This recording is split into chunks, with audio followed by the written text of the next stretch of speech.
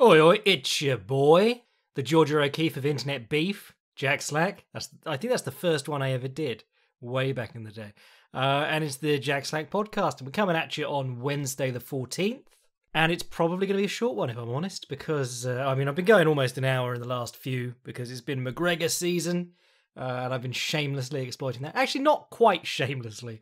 The Weasel managed to get 3 videos out in the space of a day, all on Conor McGregor's calf kick. Like, 1, Conor McGregor's calf kick. 2, it's changed my mind. 3, where it really happened. So I don't feel too bad about doing a preview of Filthy Casual's guide and then a post-view review. But yes, the viewership probably going to go way down today because, the fights this weekend, they aren't good.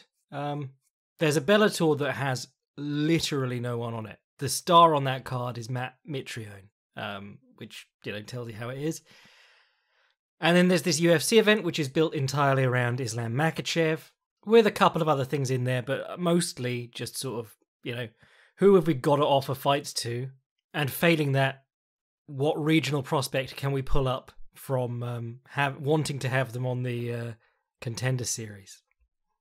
But we'll do that. We'll talk a little bit about the sumo, because that's going on at the moment, and it's good. And then we'll answer a couple of questions. And then I'll get out of here for today. And what we're doing this week for the Patreon boys is Advanced Striking 2.0 Mauricio Shogun Hua, which is going to be more of a discussion about like shooter box tactics generally, that era of MMA. But, I'm going to touch on like the his UFC run, but a lot of it that I'm working on at the moment is to do with striking against the guard, which...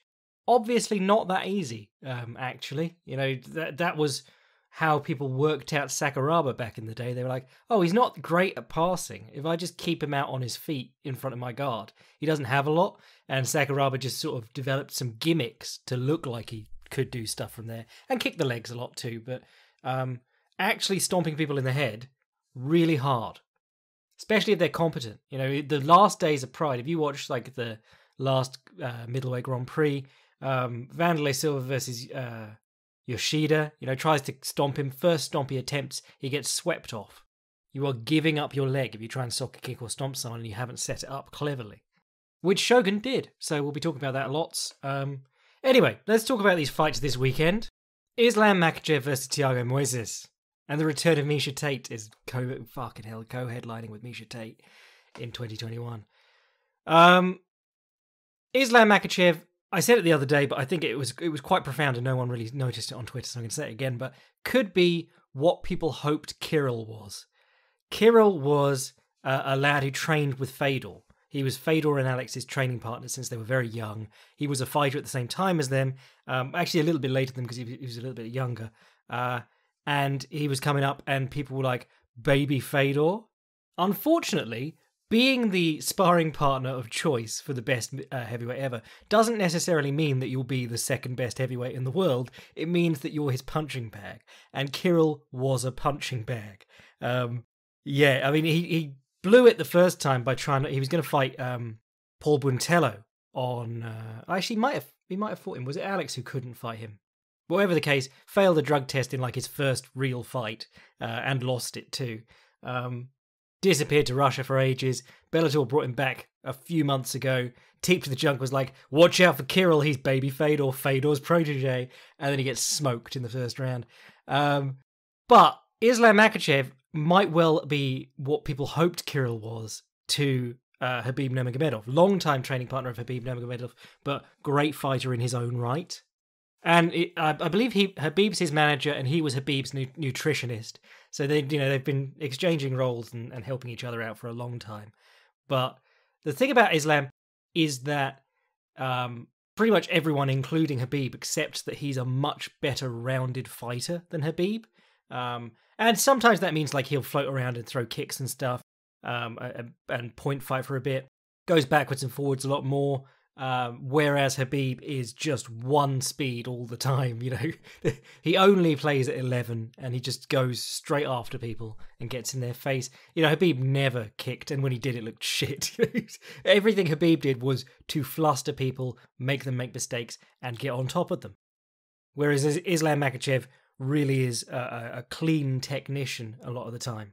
Though he does still benefit from that overwhelming pressure on the ground. Probably not as effective a striker from top position is what I'd say. With Khabib, you watch him, like, we got accustomed to watching him against the cage because that was everyone's response to Khabib. They just go to the cage and then he'd go, oh, thanks, you're never getting up now. But if you see him out in the open, like bits of the Michael Johnson fight and so on, guys will go to a knee shield half guard or whatever, and he'll just stand up over them and start punching down as hard as he can. And that was where I felt that he was a lot like Fedor, where Fedor would like do a throw by pass or whatever and hit you with a huge punch, or hit the ground next to your head on a huge punch and possibly break his hand. But like he'd do that, or he'd go to knee on belly and swing in a big punch. And he'd do that knowing that you probably turn away or roll back to guard or whatever, and he'd just do it again. You're making more work for yourself, but you are hitting hard the entire time. Whereas Islam Makhachev tends to be more positionally oriented, doesn't like giving stuff back. And there was a lot of that in Khabib too. If you got to the fence, he was grapevining the legs, he was slowing you down and so on. But he was still like opening up and hitting you, whereas Islam Makhachev is very much more methodical, staying in the dominant positions and just smashing his way into submissions or ground and pound positions. Makhachev doesn't have the undefeated record of Khabib.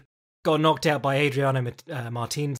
Adriano Martins, nothing special, to be honest, but a decent hitter. And that's just, like, that's the nature of this game, I'm going to say it, and so many people, I might get the squiggly replies from the No Beard squad, but the same thing could have happened to Khabib Nurmagomedov at any point. Khabib's undefeated record is both, it's three things. It's one, there was a lot of padding in there. He fought about 9 good guys in his entire career. But 2, even if you fight bums for like 30 fights, you'll probably lose at some point just because that's how unpredictable MMA is. And 3, it shows how dominating and controlling he was, that he never really gave up that opportunity. And 3, a good deal of this is luck. Like, watch Khabib in any of his fights. There are moments when he's exchanging with people. You can get clipped. You can get knocked out. It happens. And that's really what it was with Adriano Martins. I'm not saying Adriano Martins didn't time him well. I'm just saying it was one good punch. It can happen. Doesn't really diminish. For a lot of people, no matter what Islam Makhachev does from now on, if he goes on and beats like 10 top 10 fighters and defends the belt 5 times, he's still going to be lesser than Khabib because he lost a fight at one point. But I would say like he has had a similar level of effectiveness to Khabib in a lot of these fights. One of the interesting things from a couple of Islam's fights, which really I thought was interesting regarding Khabib as well, because while they are technically different, they do rely on the same tactical or strategy of just applying pressure constantly from top position when they get guys down, and smushing people into the fence, especially when they try and wall walk up, because the wall walk is the standard now. I was interested because Islam had a couple of fights, Nick Lentz and Arman Sarukian, where those guys turned off the fence rather than trying to wall walk, and they had better success as a result. Good guard play, or not even good guard players, but use of good guard play. It was using like butterfly sweeps and things. Like Sarukian used an overhook butterfly sweep to like elevate Makhachev, and there was no way he was turning him over. Makhachev was just basing it like, nah, mate. But in the course of doing that, he passed Makhachev off onto a high crotch attempt. He tried for this sweep, and then he just dived through his legs and came up on a single. There was loads of moments like that in the Sarukian fight. Sarukian, really interesting fighter, and finally getting something. Well, he's not even getting the attention now, actually. But even the Davi Ramos one, Davi Ramos in the late going of the fight used some K guard control or K control or whatever you want to call it, underhook of the leg, knee shield in front of the chest to work effectively from the bottom against Makhachev. Unfortunately, it came in like the last minute of the fight, and he'd been getting boxed up for most of it. And that's Makhachev's appeal, the roundedness, And the thing is that he hasn't, he fought Sarukian, and that was a good close fight, and it was at short notice, so I don't give too much credence to it. But he hasn't fought that many well-rounded guys. Nick Lentz, not a well-rounded guy. Gleison Tibau, definitely not well-rounded in the delts, but not rounded anywhere else. Drew Dober, very much a striker.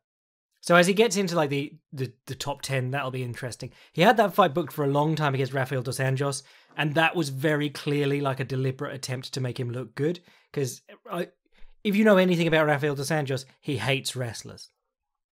In fact, it's not even that he hates wrestlers. He loves wrestlers. He's like, yeah, I'll wrestle with you. And then he loses every round. But expect if Makhachev wins this one, expect them to try and put that together again, because Dos Anjos is now ranked like number 5 in the world based off the one win over Paul Felder, which really should have an asterisk next to it, because Paul Felder had been out for a long time, was training for a triathlon, took the fight on short notice, and then got beat up to a split decision even. And you're just kind of like, is that really top 5 worthy? I mean, it's funny that he's now above Conor McGregor, but when I think of that division, I think there are guys who've done so much more in recent years than Dos Anjos. But that's the thing about these rankings. The moment that you've broken the top 5, it's almost impossible to, like, you have to lose 2 to lose a couple of places in the rankings. But Thiago Moises, on the subject of rankings, Thiago Moises, unremarkable guy, fights announced, suddenly he's ranked number 15 in the world. You know how this works. It's the Dennis Seaver effect. When they booked Conor McGregor against Dennis Seaver, it was suddenly, hey, Dennis Seaver's just snuck into the top 10 off nothing. But Moises, like, doubly unimpressive, because we all watched him lose a fight to Bobby Green and win the decision. And before that, lose a fight to Michael Johnson for, just get dominated for the first round and then come out and dive on an ankle lock. It's just, I mean, that was great, but I'm not blown away by it. And then his last one was against Alexander Hernandez, another guy who just benefited from a big win at the right time with that Beneil Dariush win. Came in at short notice from the regional scene. But at least in that Hernandez fight, he was landing good counter combinations, looking decent on the feet. The thing was that, like, he still backed himself right up to the fence from the get-go. And then Hernandez, he calf kicked him with his back to the fence. Or rather, Moises calf kicked Hernandez while Moises' back was to the fence. To the point that Hernandez changed stance. And then this was encouraging because Makhachev's a southpaw. Moises was just scoring his straight right constantly, which is good. But Makhachev probably going to use the bag leg to throw head kicks and things and keep that rear hand at home. One of the things I like about Makhachev, and I was going to make a little Filthy Casuals quickie on it, but I didn't bother in the end. He does something that Matt Linland did, which is throw like an overhand left and basically, like, with the wrist, catch the opponent behind the neck, take the collar tie with it, and throw a load of right uppercuts with his lead hand with the collar tie. Something that, Santi Sadler used to do a lot, but specifically that overhand using to catch behind the head, that's a Matt Linland look. It's kind of like what people used to pretend Fedor was doing with the casting punch. You remember the casting punch when that was a thing?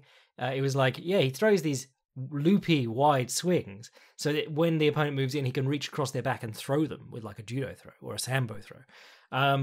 And no, that probably wasn't the case, because when Fedor wanted to throw people, he threw like the right hand lead and then weaved out under their armpit and actually hit a double leg.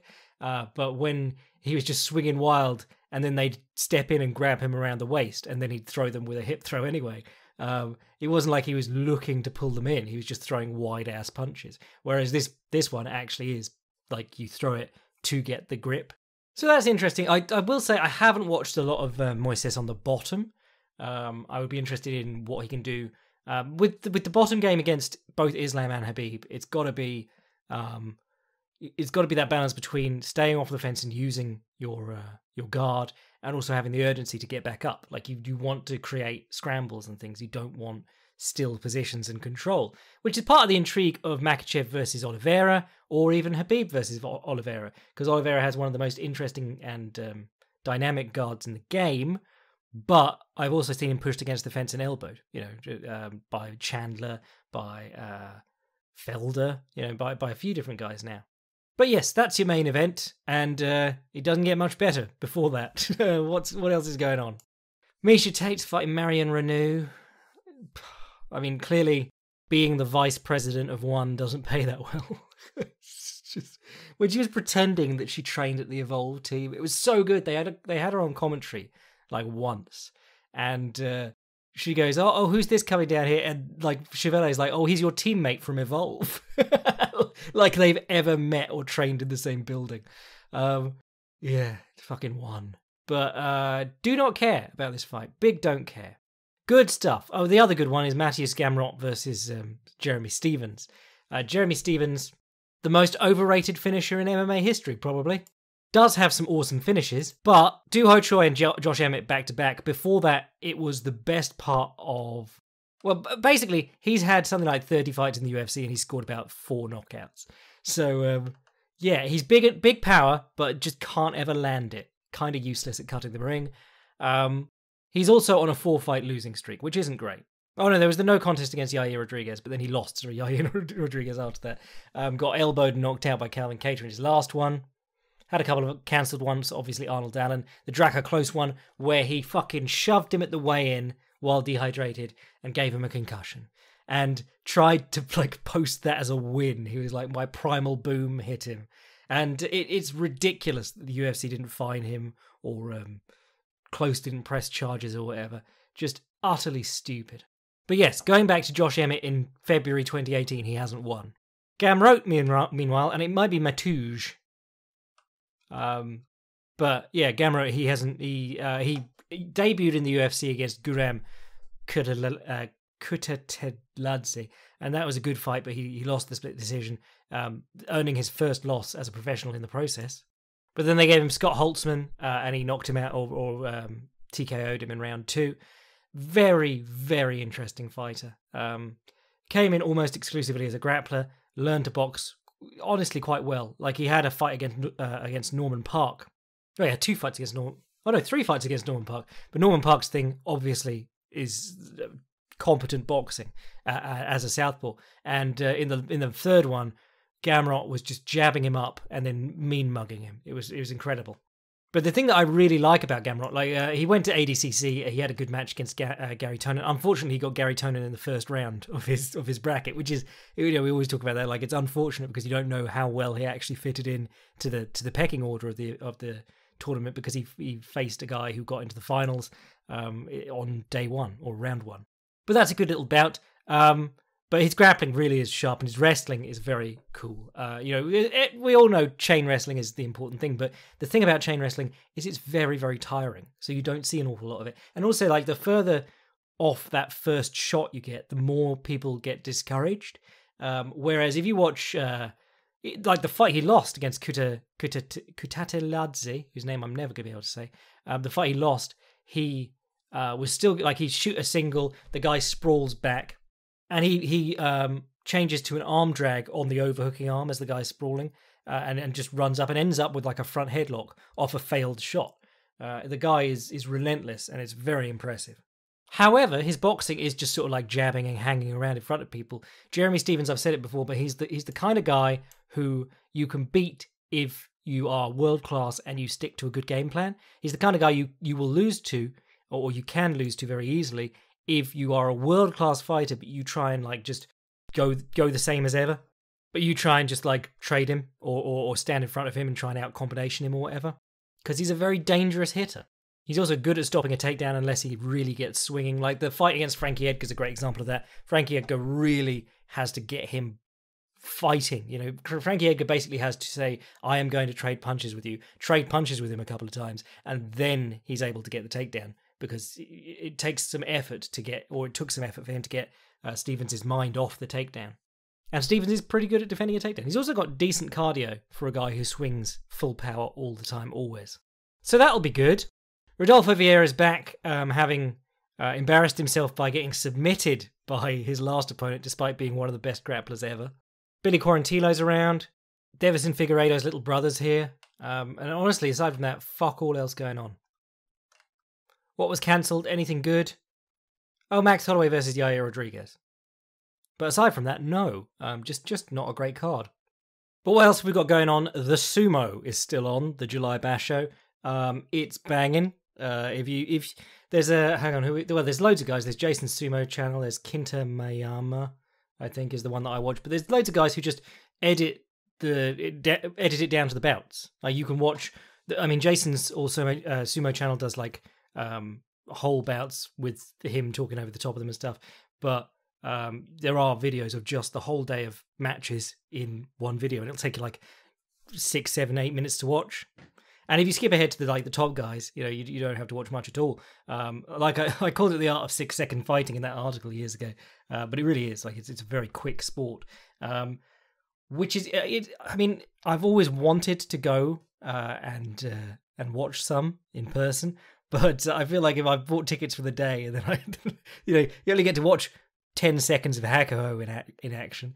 But then it does grind people down so much. Everyone in the tournament is injured all the time, always. But as it stands, the two to watch were always Hakuho, the Yokozuna, possibly the greatest of all time, certainly the most accomplished of all time in terms of actual championships won, and Teruno Fuji, who was like next in line to be the great Mongolian champion, and then had some really bad injuries and is making a comeback now. In fact, both of them, Hakuho was also out for a couple of bashos with injuries. So it's these two injured old boys coming back and they're just running through everyone. And at some point, might even be today, might be in a couple of days' time, they're going to meet. And basically, whoever suffers a loss is probably going to lose the tournament. Or is going to come in second and then the winner will win.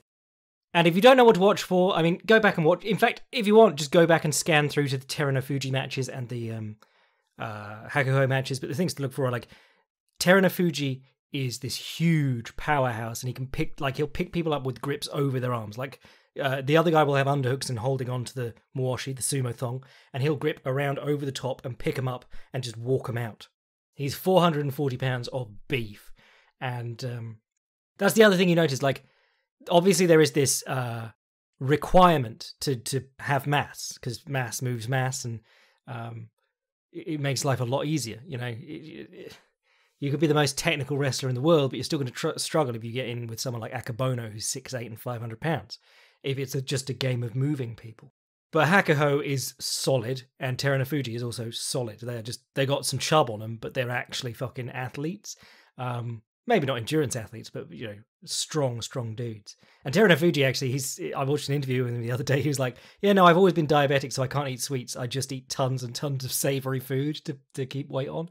And then he said that because of his injuries, he actually can't train that much anymore. So so they said, "Well, what do you do?" And he said, "I've not missed a day in the weight room in 2 years," or something like that.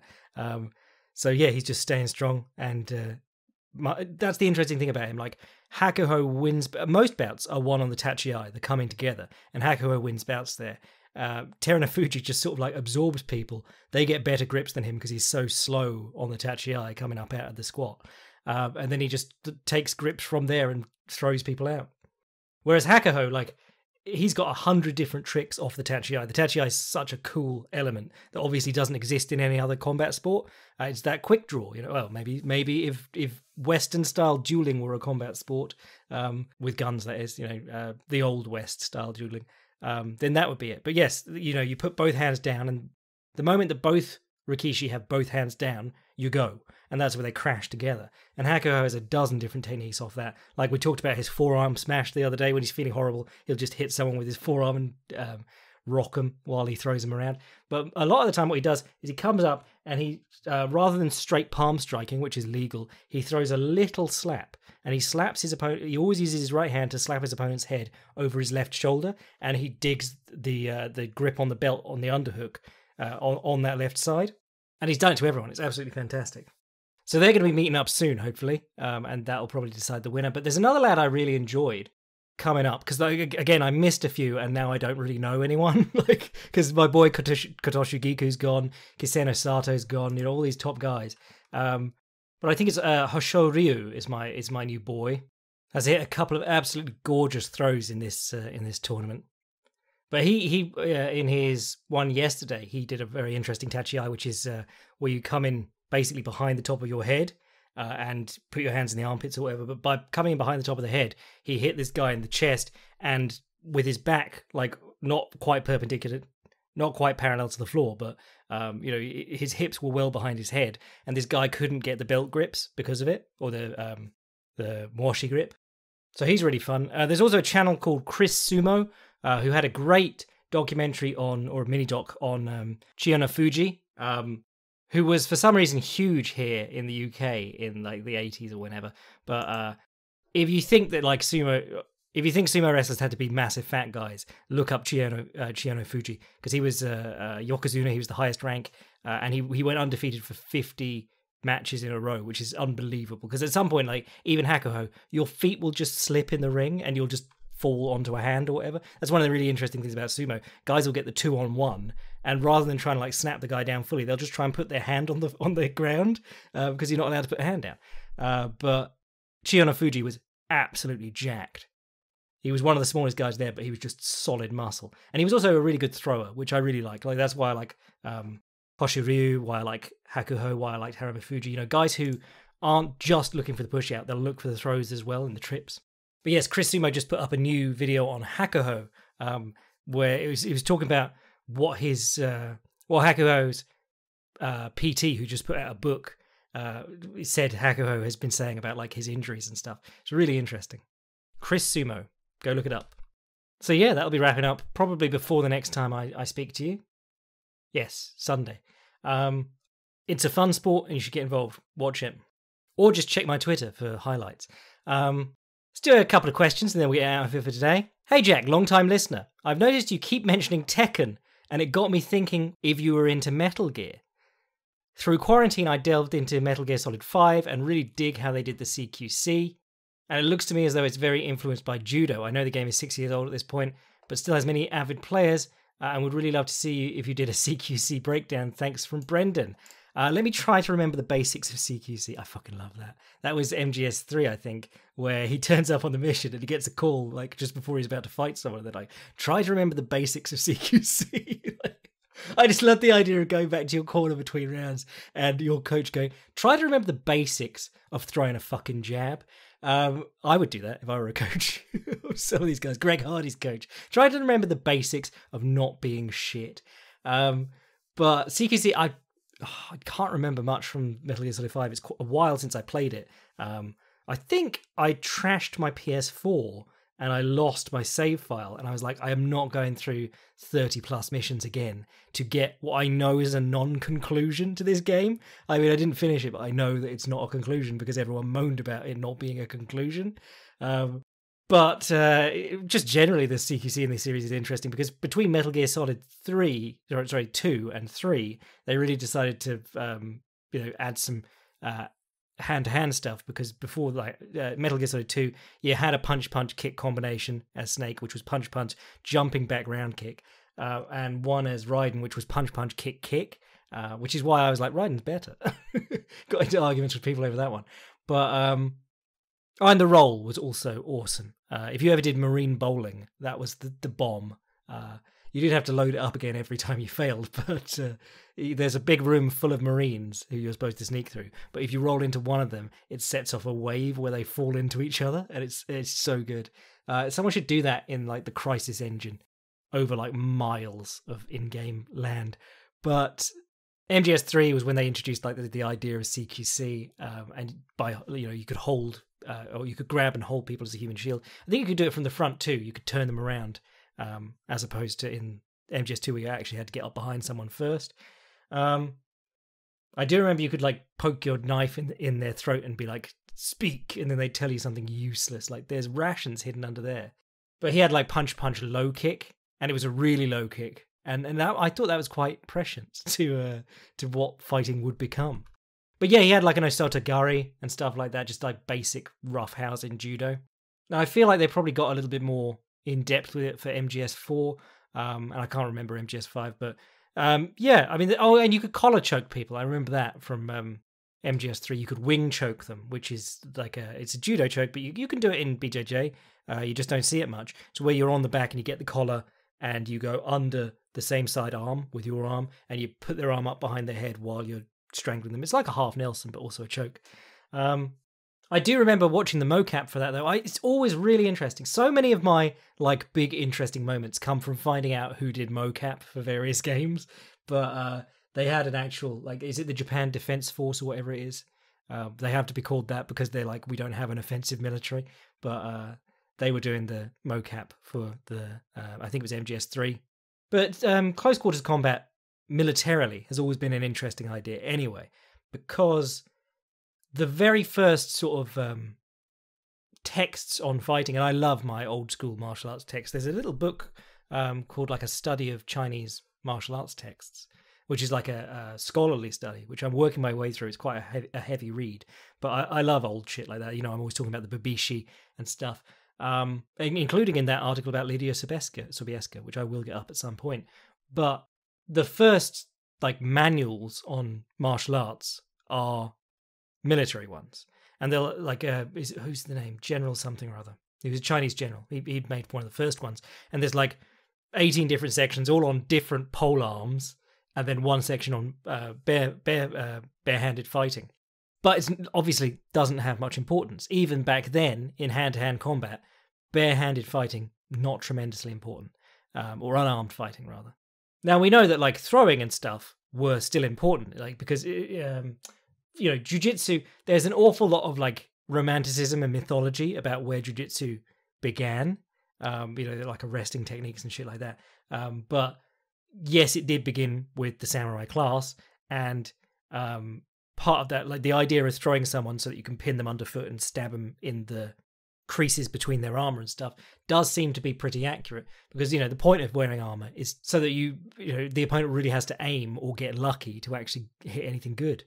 It's what I always love in those videos that go up of people like picking fights with motorcyclists. It's like, why would you try and fist fight someone who's wearing armor? Like, they're wearing all leather and a helmet that's designed to like protect them if their full body falls into the ground head first. Don't fist fight them. But yeah, as I was saying, the idea of barehanded martial arts as like a technique or a system or whatever, it was a small part of military training back in the day, and it's still a small part of military training now. Like anyone who goes through the military or whatever and trains in, whether it's Krav Maga or some form of military combatives, the advice is always like, don't do this. Like if you're there and you're fighting someone and you don't have your gun or rifle or whatever they call it, you've already failed at step one. Wars aren't won in hand-to-hand combat anymore, and they definitely probably weren't ever won on bare-handed hand-to-hand combat.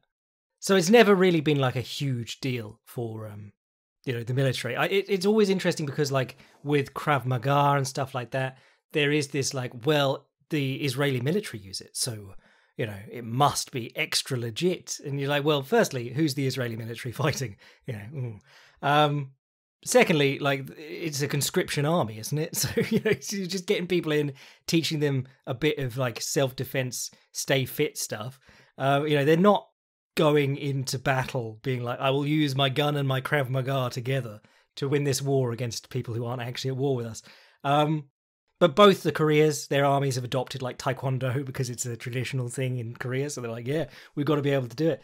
I'm sure the Thai army trains Muay Thai. It's just, I think they probably benefit more from it in that they take a bit of a beating in training and it toughens you up a bit. Like that's probably most of it. Like military CQC as an extra effective form of fighting. Yeah, not a thing. Doesn't stop me wasting heaps of money buying like the dumbest shit books that I can see. Like, ooh, Krav Maga for hostage negotiation. Shit like that. I just got a library full of bollocks that I love like that. Anyway, I reckon that'll do us for today. I will be back on Monday, but before then, I will be releasing Advanced Striking 2.0 Shogun Hua, which I highly recommend you check out. If you're not a Patreon boy and you want to become a Patreon boy, become a Patreon boy. Support the podcast. In an age where everyone's crying about cancel culture when actually they just lost a sponsor or an advertiser, I don't have sponsors. I don't pursue sponsors. I don't answer sponsor emails or prospective sponsor emails. I am completely independent and funded by Patreon boys. If you join the Patreon and I say something extra offensive, you can cancel your Patreon subscription and in fact be more effective in cancel culture than these guys who are actually claiming to be cancelled. So there's that. If you want to send an email to the podcast, jackslackpodcast@gmail.com. And if you want to see what I'm writing at any time, fightprimer.com. Also, forgot to mention, merch is back. You can get merch through the website, fightprimer.com. And I will have some more interesting designs coming soon. Well, not even more interesting. Everyone wants the plain logo, so I will get the logo on a t-shirt and have it up there soon. I am your boy, Jack Slack. Baby Fedor's tits bless.